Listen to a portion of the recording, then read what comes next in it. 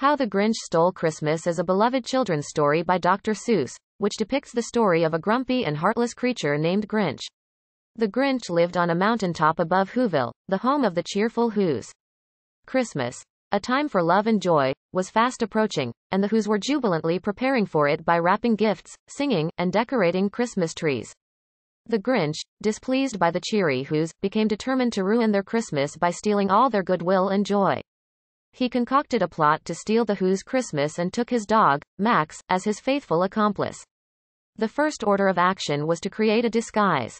The Grinch dressed up as Santa Claus and journeyed down to Whoville in a sleigh with Max taking the guise of a reindeer. He stealthily slid down the chimneys of the Whos' houses and emptied their living rooms of Christmas trees, decorations, and gifts. The more things he stole, the more swollen his heart grew. However, when he finally reached the home of Cindy Lou Who, a sweet and innocent little Whoville resident, he found his heart melting. She caught him stealing their Christmas tree and asked him why he was taking it away. To which he replied that he was taking it to fix a tangled light. With regret gnawing at him, the Grinch loaded the gifts, trees, and decorations onto his sled and began to flee Whoville with Max.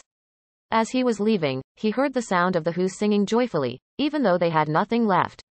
The Grinch's heart was so full of regret that he returned to Whoville and began returning all the stolen items he had taken.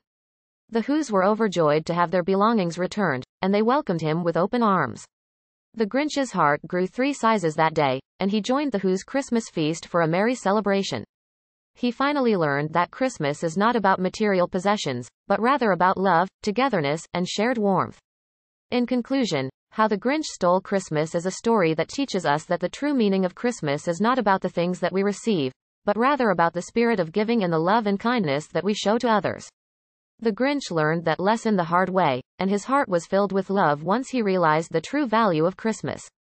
It is a timeless classic that continues to inspire generations of children with its message of kindness, compassion, and the joy of sharing.